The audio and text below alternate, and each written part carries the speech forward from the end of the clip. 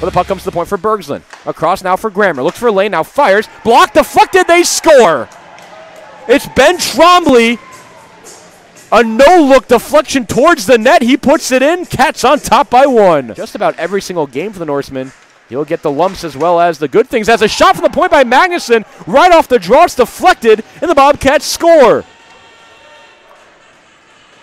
We'll see who leads the line. It's going to be Tim Białowski behind the net. He's tied up by Beacom. Bell enters the fray as well. Puck to the point. Now walking in. A shot by Halverson, and he scores.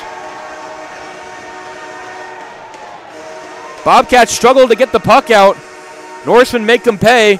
Walking in from the point, Jordan Halverson. He ripped it off the post and in. 3 seconds gone here in the second. Bobcats take the puck away on the forecheck. It's Doyle in the slot for a one-timer by Schwartz, and he scores. Costello and Doyle on the forecheck creating havoc, and the puck from Doyle right to Schwartz alone in the slot. The captain with the one-timer makes it 3-1. Into the St. Cloud zone. Cats will get a change. Up the ice, here comes Perbix, a 2-on-0 for the Norsemen. Perbix plays it backdoor one-time for Suki, and he scores. A poor line change for the Cats. Both Perbix and Suki got behind the defense. A 2-on-0. Schwartz still with it. He'll cycle it behind the net for Doyle. Doyle playing it away from Marino. Plays in the slot for Schwartz. Walks in, fires, scores!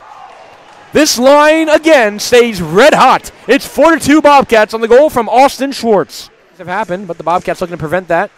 As off the draw, it's taken by Trombley. He'll clear up the wall, not out. Kept in. As a one-timer in the slot from Helgeson, kicked away by Corpy. Good chance there for Helgeson. 5 seconds left. Bobcats extend the win streak. It's now 6 games, and the Cats go home with the win. 4-2 the final here in St. Cloud.